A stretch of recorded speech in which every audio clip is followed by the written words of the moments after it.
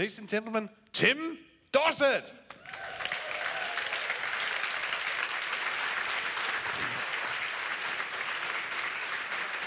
Hello. Hello, hello, everybody. Thank you very much. Please be seated. Hello. Thank you very much for sticking around to hear an English guy. I really appreciate it. What's really lovely is that I get to do these talks every now and again.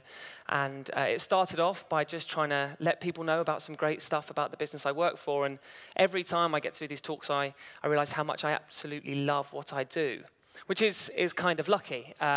So, as has been said, I'm Tim. I am the events producer, and I'm head of internal comms, but I can't think of a funny way to say that, so we keep that at the bottom. I've been at Innocent for 5 years now, and I've actually met Sophie Grobel on a flight before. For those of you that don't know who that is, it's like the top actress in Denmark. And I was obsessed with Danish TV for a little while. And so when I turned to the lady I sat next to on the flight and said, "Oh my God, do you know who that is?" She was Danish and went, "Yes, of course I do. How do you know who that is?" So that's not actually that important. It's just a bit more interesting than the other stuff. So I am in charge of this. So I have to help people work better and go home happier. Yes, it's ridiculous. My parents don't think it's a real job. My girlfriend, who works for the NHS service, certainly doesn't think it's a real job when she's working in a hospital all the time. But this is really what I'm employed to do every day, which is pretty amazing. And that is my job to feed into what we as a business try to do, which is to make amazing drinks that help people live well and die old. And I think we're pretty brave to put the word die in our purpose as a business. But we've got to be realistic. And we've got to try and make sure that the people that take our drinks can live to the best of their ability while making themselves happy. And so everything that we do individually as teams at Innocent Drinks will feed into this one purpose. And so I'm going to take you through a journey of the kind of things that I think I'm really proud of to work for this business. And it's mainly because of these three boys here. So this is Adam, Rich, and John, the three founders of Innocent Drinks back in 1999 when they set up the drinks company. This is them 18 years later with a lot more money in the bank. And it's because of these guys. So these guys went to university together and they wanted to have a business. Just those guys all together because they were friends. They were friends and they wanted to work well for each other and make a success of each other. Not just for themselves, not just to leave uni and get a great job, work in the city. They all went to Cambridge University, so pretty clever guys. But they didn't want to just do that. They knew they wanted to make a success of who they were and for their friends. And so right from the word go, that idea of making it a great place for people to work is how Innocent have tried to do things and do it their own way. So I'm going to talk you through my top 10 things that make Innocent the best place to work. And if you're ever in the UK, please pop by. So, first of all, it's a pretty inspiring place to work. So this here is our headquarters. It's based in northwest London at the top of Portobello Road. And it's pretty cool, as you can see from here. We don't have carpets. We have artificial grass on the floor to kind of keep the green theme going along. We don't have benches. We don't have desks. We have picnic benches where people can go and work. We have lots of breakout areas. We don't have that many meeting rooms. Because why would you have meeting rooms in places where you can hide yourself away? If you don't trust those people around you, who do you trust? We are all there to work for that business to make great drinks. I mean, I have no idea how many smoothies we sell a year. I don't know anything about that. I couldn't tell you our turnover. But I know that the job that I do feeds into us making great drinks that help people live well and die old. And so we're a team.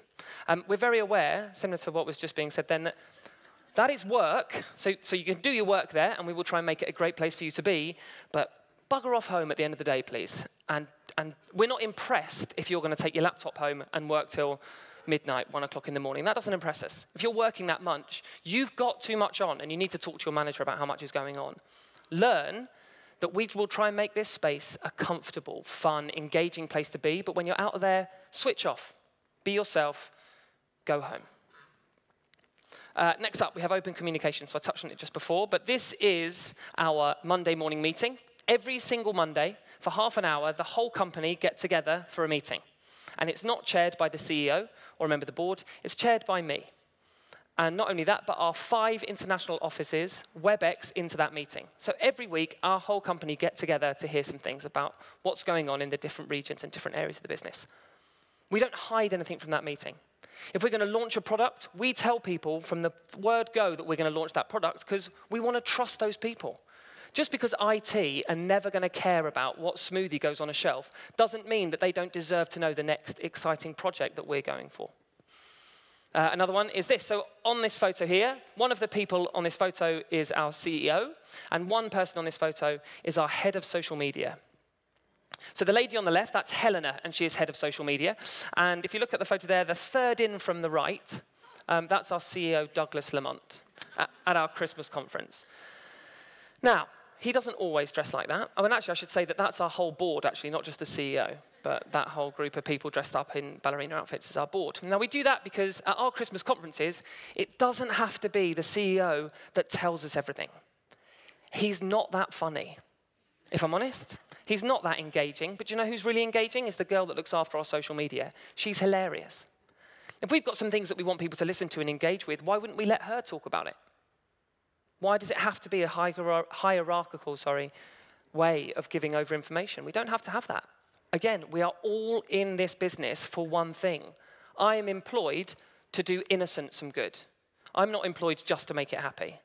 Some girl in finance is not employed just to do the commercial finance. We are all there for innocent. How else can we help and affect that business go forward?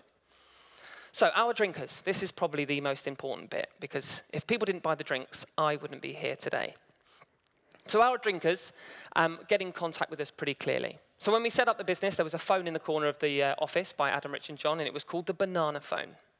And it was this. This is the exact banana phone that was in that office. And do you know why? It's because when they set up a business that they didn't really know much about, none of them did fruit tech or drink making at Cambridge University. They all did different things, but they knew that when they set up a business, they want to know what those issues that crop up are. How are they going to be able to know how to best develop their drinks, best talk to their consumers if they don't actually know how to deal with that issue? So they put a phone in the corner, and on the back of every single product, they put the telephone number to that phone.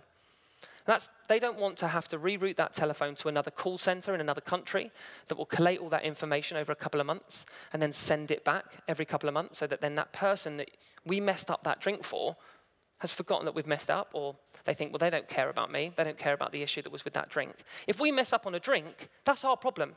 If someone has gone out of their way to purchase our product at a supermarket, we need to go out of our way if we've messed that up. How dare we think that we're above going out of our way for our consumers? So that is why we handwrite every apology letter. We are sold in 17 different countries. And if they don't give us an email address, we will handwrite a letter. And we'll put a couple of vouchers in there and go, we are so sorry that we put a foot in your smoothie. I mean, that is absolutely terrible thing to have done.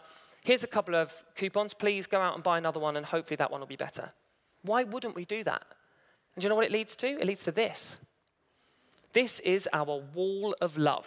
Okay, so this is everything that has ever been sent in by a consumer. And what's amazing is we have never asked for, see right down the bottom there, we've never said, please send in a photo of your hamster climbing out of a carton.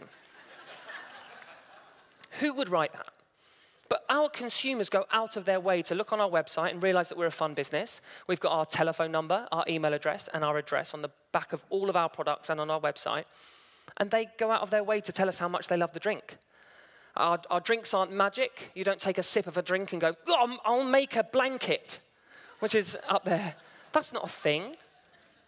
But what people do is they look at our drinks, they go on our website, they see that we give 10% of all of our profits to charity.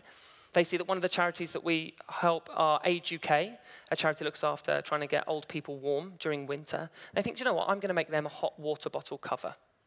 Isn't that amazing? Our drinkers are going out of their way to tell us they love us, not just the drink that we put on a shelf, but the brand, the business, the company, the employees that we are. And as soon as we lose sight of that, we lose everything that we stand for, and we become like every other business that is just about making money. A great way of keeping in contact with consumers is obviously by social media. So I've already touched on Helena being a very funny lady, but I'm just going to show you two of my favorite bits of social media we've ever had. So we decided to put up something that said night marketing, just in smoothies, okay? So we put that on at about 2 o'clock in the morning and made a bit of a joke that we'd found a gap in the market that no one markets at the middle of the night. And so someone wrote back, smoothies. So then we wrote back, smoothies. They wrote back, smoothies. Smoothies. Smoothies, smoothies, smoothies, smoothies, smoothies, smoothies. Smoothies, smoothies, smoothies, smoothies, smoothies, smoothies, smoothies, smoothies. Can you see where I'm going with this? Just a conversation back and forth with one consumer. And although it says smoothies quite a lot, at no point is that about a drink that we sell. At no point is that 2 for 1 at your local supermarket.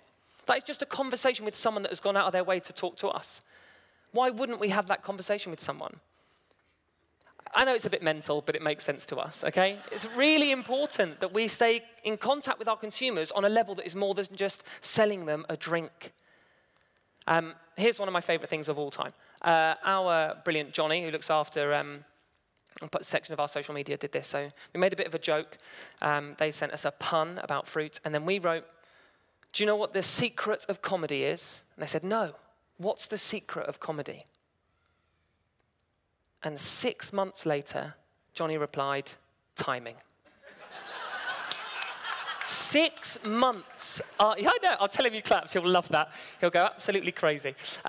So what's amazing about that is he saw that. He connected with a consumer on something that they had a laugh at. He set a reminder in his diary that 6 months later he was going to reply, "Timing." That's how you keep in contact with the people that are giving you your jobs. It's going more than just trying to sell a product. It's being more than just like, look how great and brilliant we are to the world. It's connecting with them on every other level that they try to. I want them to look at their phone, think about innocent. That doesn't mean it has to be about a product, really simply. This is a grape and a raspberry, but 150,000 people wanted to show other people. So simple. And that was 2 people messing around in our kitchen, genuinely. Again, nothing about a smoothie. Someone was talking to me about this earlier, but this was the 4th floor stapler. And someone had the absolute audacity to move it to the 2nd floor. Okay? Someone got really angry about this and wrote a comment about, "Guys, seriously, I put a stapler on every floor so that it would stay there." So then someone took it to Boston. It then went from Boston to Paris, and then it went scuba diving, which I thought was pretty cool. And then it made international news online.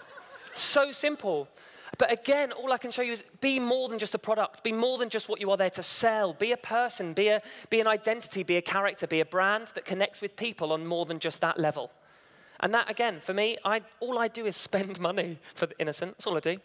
I don't make money, but I know that those bits that I can do that is making other staff feel connected to the consumers, really want to make the best drink that's out there, not just the best drink that's making the people live well and die old. They're going to work harder, and we're going to continue being an amazing success. So that's social media. So something that Alex touched on actually earlier during his speech was that we love to surprise and delight. So not just do we give everyone breakfast, not only do we have a gym, but we like to do the little things. So this was Sexy Power Suit Day. Oh, yeah. So we don't often dress like this at Innocent, but we had a lovely guy called Tom. Now, Tom is the guy on the far right of the photo as you look at it with the glasses on. Now, Tom had been at Innocent for a very long time. He'd been at Innocent for about 10 years, and he was leaving because he's an idiot, and he was going to work for the government because he's an even bigger idiot, okay? Now, we wanted to ease that transition from working from an amazing fruit and juice company to the government I emailed every single person in the business and said, "Guys, to help Tom come to the terms of the decision that he's made, can we please all wear suits tomorrow?" And you know what? Everyone did it. Isn't that amazing? I didn't give them anything. I didn't ask them to do anything. But we as a team were all together. And we thought that was a great thing to do to Tom, who had worked really damn hard for a long time. So we were a bit angry with Rach. Rach is the one wearing the yellow cardigan, because that was a bit too bright. But other than that, how can we get people together? This is my friend Dan. Dan also has left. But this was on Valentine's Day. And I turned it into the lift of love.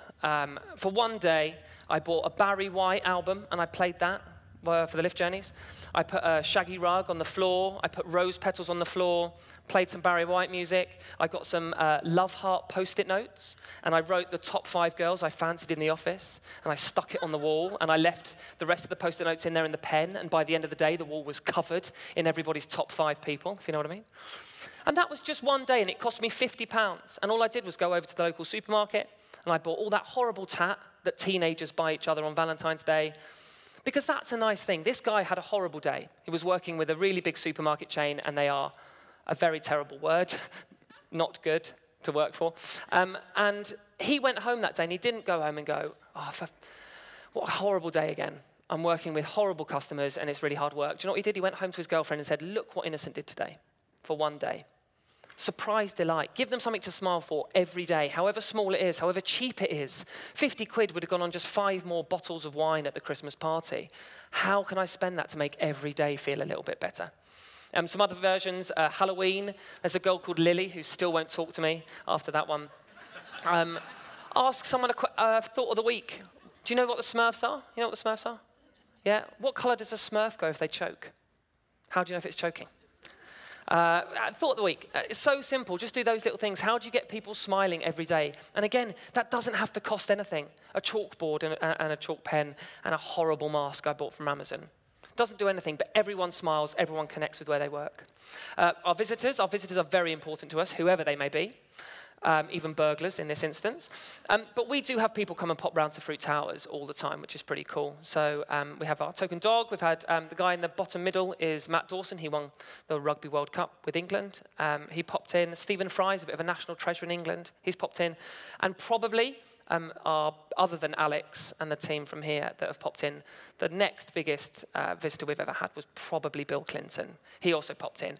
The coolest thing about the Clinton Day was it was an Innocent event, and he popped in because we gave some money to his charity. But if you can see the people behind him, the Secret Service, they are as stereotypical as the TV shows tell you they are.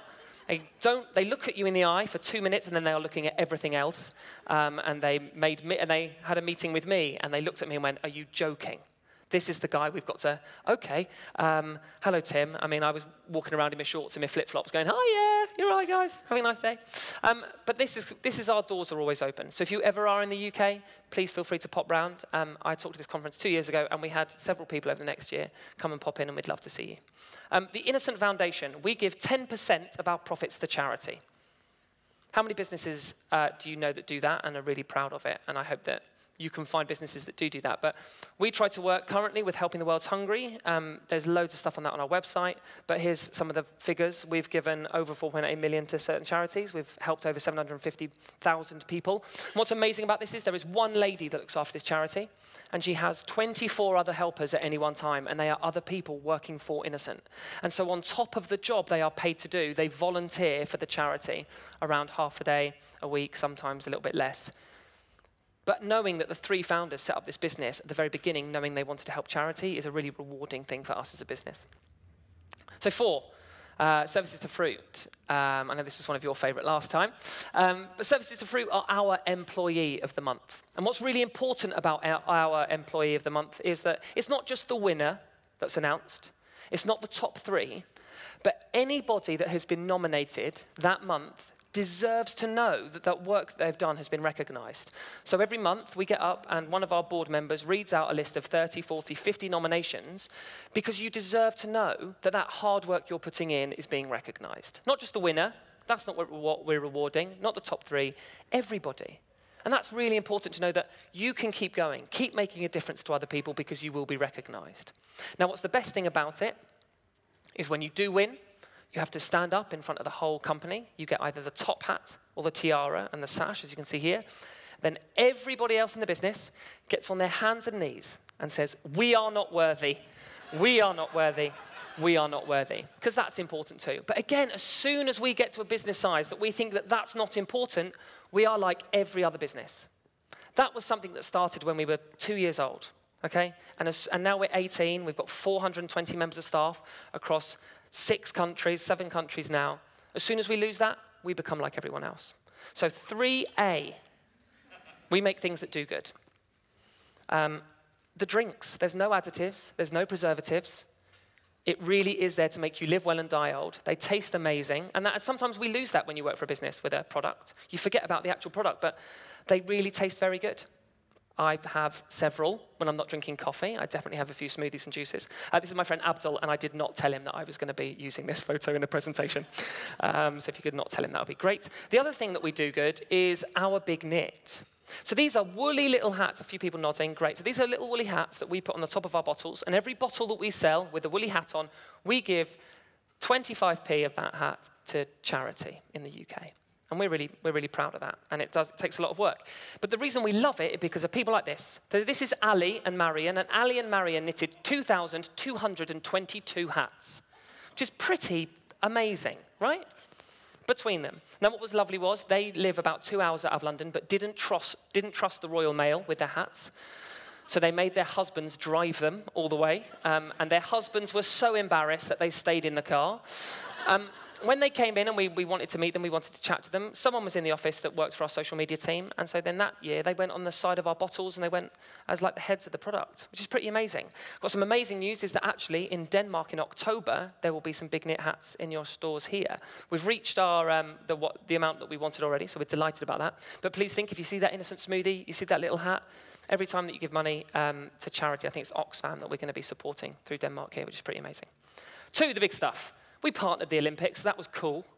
I got to go to a couple of the Olympics events because we were the only juice and smoothie at the Olympics. And to go from this in 12 years, we started in 2000, to go from a drink on a shelf 12 years ago was pretty special. We throw pretty good parties. These are some of the parties. This was when we went to Marbella for our summer party. That was because we had a very good year, and the founders managed to put in some of their own money to help us. The next year wasn't so good, and we went to Luton. But we had a great time all together. This was the Luton and France. We were in Austria last year, and this year we have privately hired an island in England to try and get every single member of staff together. And that's really important for us, getting everyone together at one time. Now, the one most important thing that I can say about Innocent, and the reason that I have worked there for 5 years, despite signing a contract to work there for a month when I started, is the people. We would rather have a hole than an arsehole. Okay? Our recruitment policy is that we would rather have 10 people doing 15 people's jobs, but those 10 people being really, really brilliant, innocent employees, with me and the team that I work for, supporting them to be able to work very well, than have 10 innocent, brilliant people and 5 not so great. Okay? That's really how we recruit. We work really hard, and we expect a lot from innocent members of staff. But it's the right thing to do. It's the right thing to make sure that our business continues the way that we want it to be and being a happy place. Your CV isn't going to get you a job at Innocent. It's whether you can come in and we think that we can teach you how to do a job. You can teach someone to do a job. You can't teach them not to be an arsehole. And that's really how we see it. So anyone that works for Innocent, not an arsehole, I promise. This is our baby photo wall. So this is one of my favorite things. This is a wall of everyone who works at Innocent as a baby. This is the only place in the whole business that you will see our org chart, okay? You will go into Innocent and you will not know who our founder is, who our CEOs are, who are senior members of staff, because they will be mixed up within that wall. If it's your first day at Innocent, you give me your baby photo and I put it in the middle because I want you to see that you are one of this team. Not, here's the CEO, here's the board of directors, your ACs, your team leaders. We all know that. We all know who the bosses are. You'll meet them pretty soon. Why should they get any preferential treatment, and why should their photo be any more prominent than you? If you're not doing your job for our business, everyone is affected. Doesn't matter who you are. So you're just as important as everybody else. And it goes down to this. So again, our purpose, to make natural, delicious drinks that help people live well and die old. And we will take over the world with smoothies and juices. All right? Watch out. We're getting there. Okay? Yeah. Woohoo. Okay? And we do it by living our values. And this is something that's been a real thread today with every amazing speaker that you've had up here. But we live by our values in every decision we make. And yes, commercial should be up there. We have to make money. We have to make money to progress. But we have to be other things as well. So natural, entrepreneurial, commercial, and generous. That's really important. And there they are. That's the team. We've got a wonderful group from our newly established Danish team with us today. They're at the back. Give them a little wave, guys. Thanks. And we've got a lovely treat for you, and we've bought a load of samples. So as you leave to go home in this beautiful sunny day in Copenhagen, we've got some smoothies outside for you. And that's how we're going to try and stay small as we grow into a massive global business. So thank you very much. Thank you.